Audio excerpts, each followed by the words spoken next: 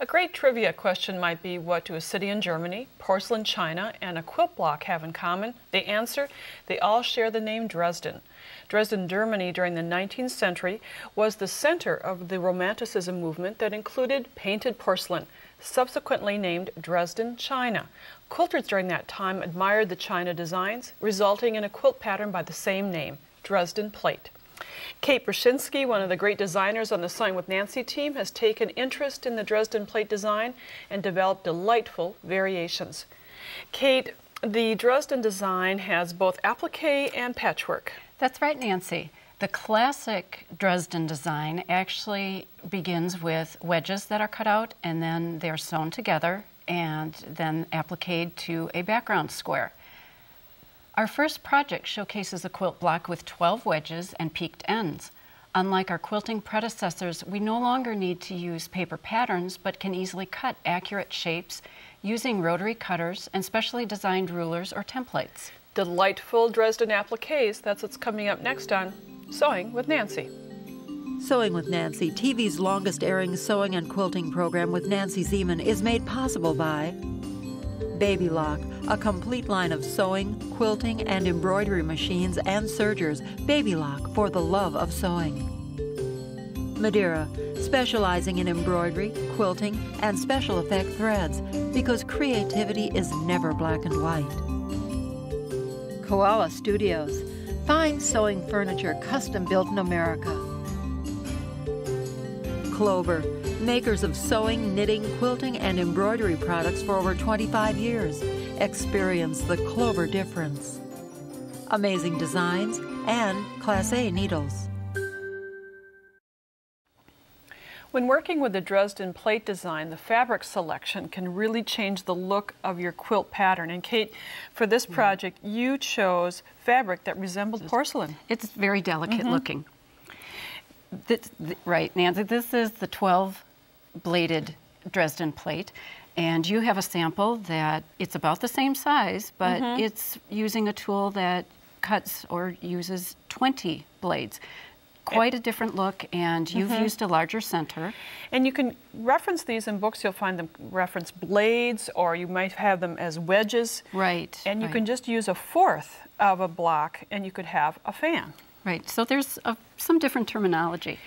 But these are traditional sizes, but you can also make anything in between the very large that we're going to show you. This ends up being a 40-inch block. Talk about a fast piecing technique. I think, Nancy, you've been having a lot of fun with this size. I have, and you can change the center sizes. So regardless of the shape, whether you have 12 to 20 wedges or if you have large center circles or small center circles, the technique is the same. That's right.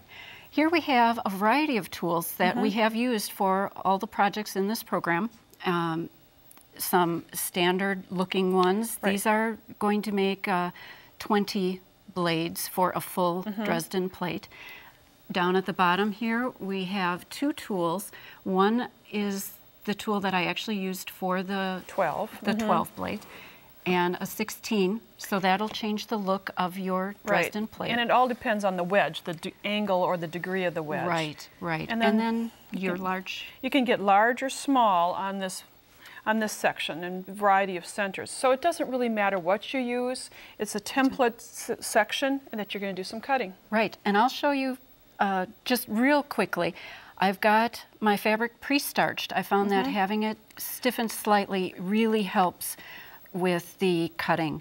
I've already cut one wedge and I'm lining up. This tool, I wanted to have a 5-inch blade or wedge, so I'm aligning on the marks and I'm going to cut 5-inch wedge, and I think I got through. You have lots of layers there. And then just flip the tool very simply and cut your second set. So this makes for very, very efficient fabric use for cutting your wedges. And here I've got another variety, another wedge shape, but you can see how it was cut. And some templates are a little bit lighter weight, and rather than using a rotary cutter first off, you could trace using a marking pen. Now this is going to end up giving my 40-inch plate, and I'm just going to trace the edges, and I decided that I'm going to have an 8.5-inch circle in the middle, so I've just cut the length to meet the 8.5-inch mark, and you'll read the directions that come with the variety of templates you may buy. And then the same thing happens. You're going to flip it over and trace, and then align your rotary cutter and ruler and cut out the shapes. And the longer the shape gets, the more I like to use this tracing method first. So after you've cut these techniques, or these strips, excuse me, then it's time to do the sewing. The first sewing step for the Dresden is to shape the peaks of the wedges, and it's simpler than it looks. It is very simple. Actually, you set up your sewing machine for a 1/4-inch seam, or use a specialty foot that will give you a 1/4-inch seam very easily. Then I simply take the wedge, fold it in half, right sides together, meeting the longer edge of the wedge, and simply stitch a 1/4-inch seam. And I'm not stopping and cutting in between. I'm going to chain sew and actually let the wedges just stack up behind the machine. And then after I have a couple sewn together, we'll show you. I do clip the threads, trying to leave a little extra thread at one end. So let's show you that real quickly. Right here, I have just 2 wedges, and this is my fold, this is my fold right along here.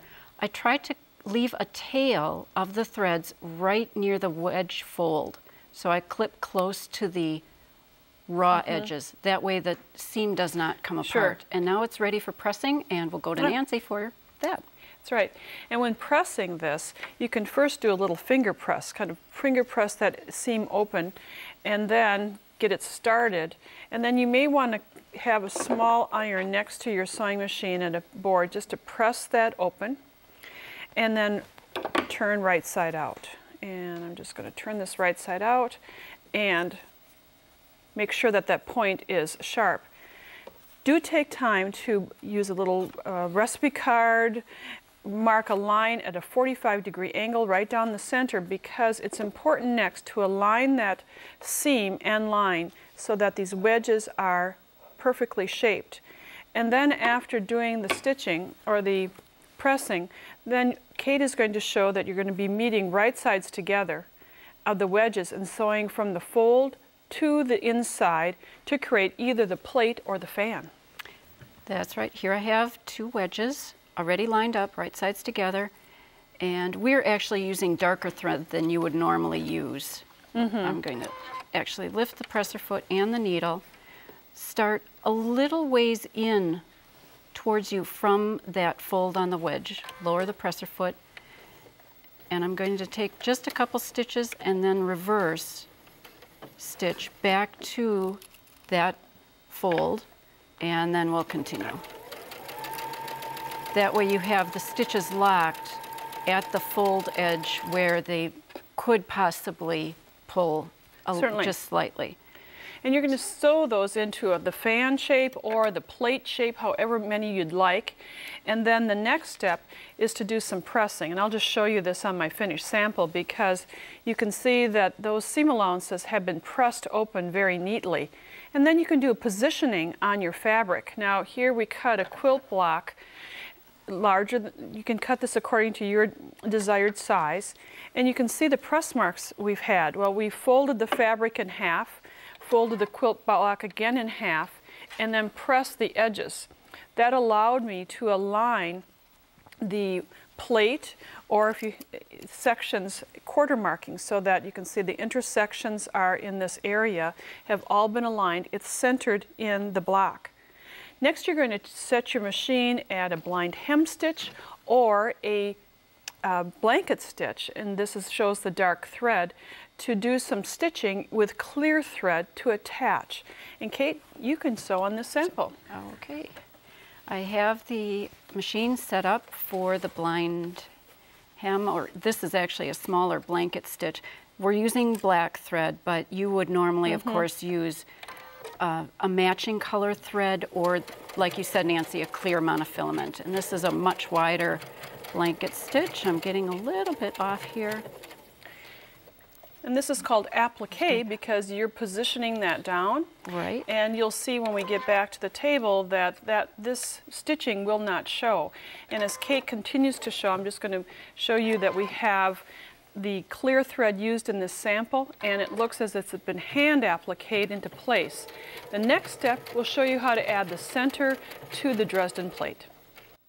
To choose the size of the center applique is the next step, and on this supersized block I have a 4.5-inch option, a 6.5-inch option, and then here's a larger 8.5. I think that's very dramatic. It is, and whether the design is large or small, you can make the centers That's right. any size you'd like, and you could use a template that has different options for the center, tracing out the sections for the size, or you could use a compass to make the design. And Kate, you've used a compass. Right, I have. I've simply got the center point pinned, and I'm tracing around. I've already traced this. We have this layered then with fusible interfacing. The non-fusible side is to the right side of the fabric square. We're then ready to stitch around with a small stitch length the entire circle. I'm ready, and it's roughly cut out. And then I'm ready to pink the edge, either with a pinking shears. Make sure it's a nice quality pinking shears. It'll cut beautifully.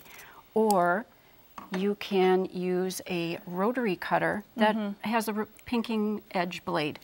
And it grades it. It grades it automatically. You don't have to go in with fine trimming.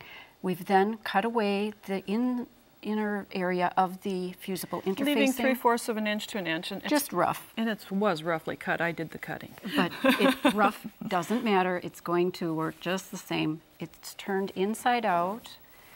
And then we'll go to Nancy for some final pressing. And you might want to use either a bamboo point creaser tool or a Hera tool to help smooth those edges. So you kind of shorten or shrink a little bit the interfacing so that the pink, you can see maybe the pink is coming to this side, so I just do it section by section and keep pressing along the edge, and presto, you have one pressed. How about that? It works great. Yes. And here you can see it's fairly circular, so that as I'm working with an applique, this isn't on a background, but you can see you could just position it and center it using the same quarter pressing techniques and do the stitching. But if you're working with a fan. Right, you take your circle and simply quarter that circle, and you have 4 centers for your fans. So you have quarter circles, and that would be placed in the corner of the fan shape.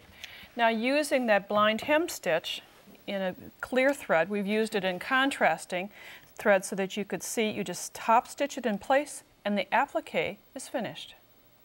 Take a less than traditional approach to the Dresden plate design, adding dimensional centers. Fabric yo-yos are the focal point, adding a playful appearance. Another departure from the norm featured in this quilt is the use of 1/2 and 3/4 plates. These partial Dresden plates are equally stunning as full plates when placed at the corners and along the borders. I think you can see why I have Kate and also Donna on the Sewing with Nancy staff, because you're very creative, great designers. And Kate, your use of a partial Dresden plate at the corner and border is clever. It really added to the quilt's theme. Here's the full plate and the 3/4 and the 1/2, but what really made it fun was going with a yo-yo for a very dimensional center. We mentioned our co-worker Donna, who worked with me on a program on yo-yos several seasons ago. Now we have a yo-yo maker that can make supersized. We're working with supersized designs today, and you're going to make that big yo-yo. Right. I've cut the fabric squares approximately a 1/2 inch larger than the tool, so you could use any size. There are 2 parts to this tool. And you have it snapped together right now. And I do have it snapped together. I don't know if you heard that real briefly, but once the fabric is loaded into the tool, I start actually at the back where I've put my needle down into the first hole. I've actually taken a couple stitches. I will actually run the stitching all the way around. In and out, and there's perfectly spacing so that you can see exactly where to stitch, and there's an area for your thread to guide through, so it's not going to be catching. So you just sew in and out, in and out. Right, you can't go miss. wrong. Right. Now this is a yo-yo that's ready to be drawn up. I've taken the tool, the plastic template out, draw it up, pulling the threads, and I leave the threads long so I can knot them. Would be a tiny little knot. I can use these longer threads then to actually attach and stitch through the yo-yo into the quilt. If we look at the back, you can see it's not exactly neat in this case, but it holds it beautifully. And then you did some hand stitching around the edge to hold the perimeter, and that way you can add great dimension to the Dresden plate with a yo-yo. Giving movement to a quilt design might require you to think outside the quilt block. Offsetting half-plate designs allows the Dresden plate pattern to flow the length of the table runner. Kate gave this project another delightful twist, replacing the centers of the designs with bias trim for a fresh look. This time, when you're working with this quilt project or this decorating project, you're not going to be working in blocks, but in lengths. That's right. We've cut the backing fabric the length of the table runner that we desired, and we have given detailed instructions in the companion book. But we started with the design of half Dresden plates or half fans and alternated them between the two halves of the table runner to give that flow. So you're going to cut 2 lengths of fabric, approximately the length that you'd like for your finished table runner, and you can see we have them aligned at one end, slightly offset, but Kate, you've already placed 1/2 Dresden plate. You kind of build this whole design as you go.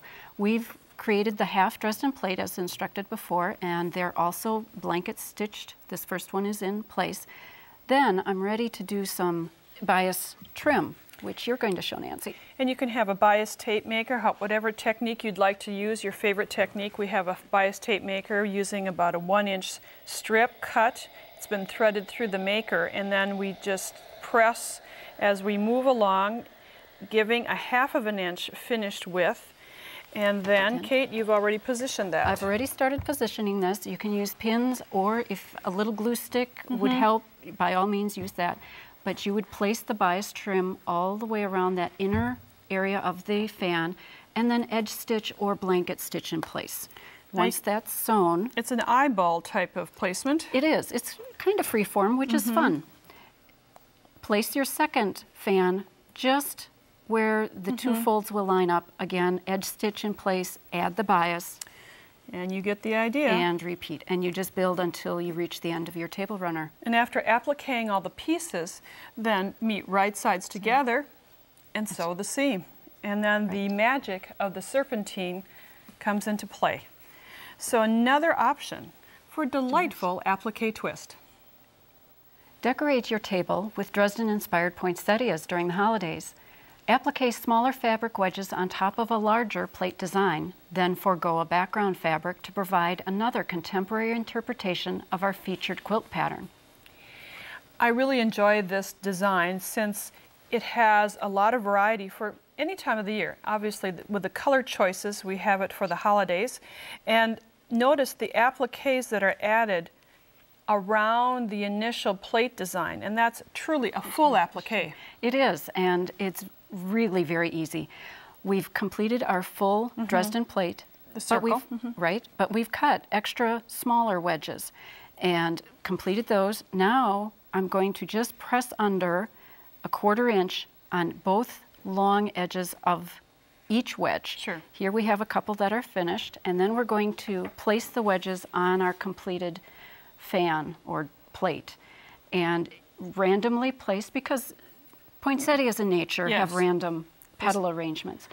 You can also use the same size wedge on a smaller piece, but just moving the wedges into the interior, and then we'll just cut that away after these are appliqued in place. And applique using the same technique that we showed you earlier, a blanket stitch, a buttonhole stitch, however you'd like. You could use matching thread, which we happen to do in this sample, adding a center circle, but again, we made this not on a block, but as a freestanding unit. Right. It has a backing that's cut approximately a ½ inch larger. The edges are turned under, and you could easily edge stitch by hand or by machine. To make that dimensional. What we mentioned, you can have other times of the year that you could make this for a really casual dining. Right, for the summer, a real bright flower. And then sunflower would be another option. This is one of my favorites, Kate. You could. This one is growing on me. I'm having fun with this one. Make an oval shape, an applique, obviously for a children's party, children's decoration, or you could make it with the traditional sunflower design. On these particular designs, Kate did not overlay additional... Right. There was no need for the extra wedges. So you can see you can add an applique onto an applique to make the poinsettia, make it dimensional by adding a circle backing so that it's free form. The Dresden, it's very versatile.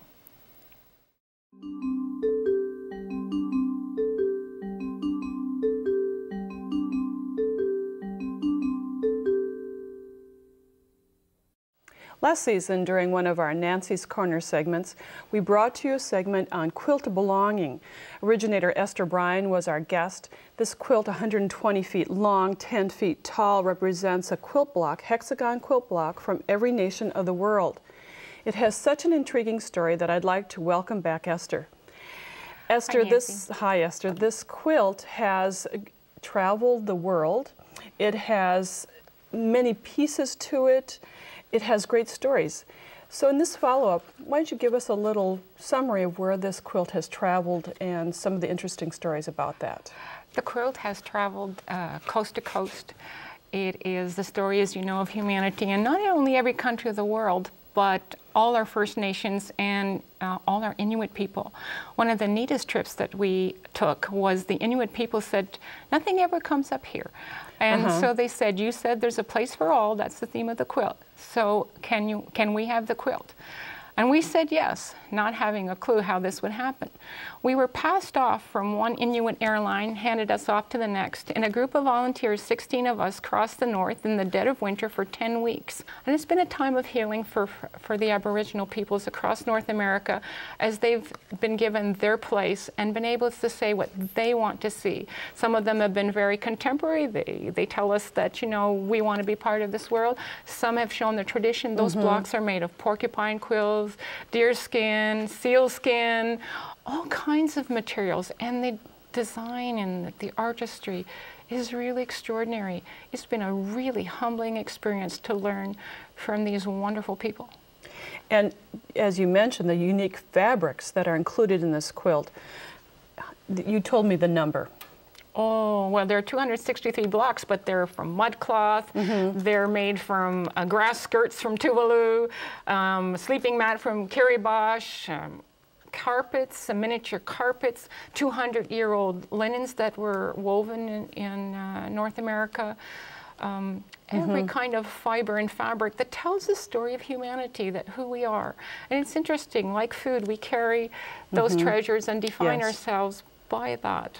Not everyone is able to see this quilt because it's large, it doesn't travel all over the world, but you have put together a book that features every block. It features every block, and it tells the story one by one. It actually follows the colors of the quilt because it is the whole spectrum of light. There are over 1,200 colors in there, jewel tones, and so every story, one by one, people wrote who they were and their personal stories, and your story and they're mine and others. We all have those things. Some are sad, some are funny, some are, you know, moving.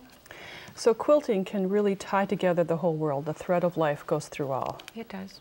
It does. Some of your favorite blocks are, you told us in the last time you had one from Africa, another one from Iran, and these are your neighbors that you interviewed in Canada. Yeah, you know, we see them on the news. We think that these people, whoever they are, or we get certain impressions and we think that's the way, but it's over there. But it's not. Our children go to school with them now. We work with them. Right. They're our neighbors. They live next door. We need to see the world and listen to what they have to teach us. Well, Esther, this follow-up on Quilt of Belonging is most interesting, and you can go to sewingwithnancy.com, click on Nancy's Corner, and under the 2400 series you will find some information on Quilt of Belonging. Of course, Esther, you may find that you have viewers of Sewing with Nancy viewing your quilt all over the world. Well, it'd be great. Well, thank you again for making this appearance, a second appearance on Sewing with Nancy. And thank you for watching Sewing with Nancy. We'll be back next time with more interesting sewing, quilting, and embroidering. Thanks for joining us. Bye for now. Nancy has written a fully illustrated book entitled Delightful Dresden Appliqués, which includes all the information from this two-part series. It's $14.99 plus shipping and handling. To order the book, call 800-336-8373 or visit our website at sewingwithnancy.com/2401. Order item number BK2401, Delightful Dresden Appliqués, credit card orders only. To pay by check or money order, call the number on the screen for details. Visit Nancy's website at sewingwithnancy.com for more information on this program. Sewing with Nancy, TV's longest-airing sewing and quilting program with Nancy Zieman, has been brought to you by Baby Lock, Madeira Threads, Koala Studios, Clover, Amazing Designs, and Class A Needles. Closed captioning funding provided by Rowenta.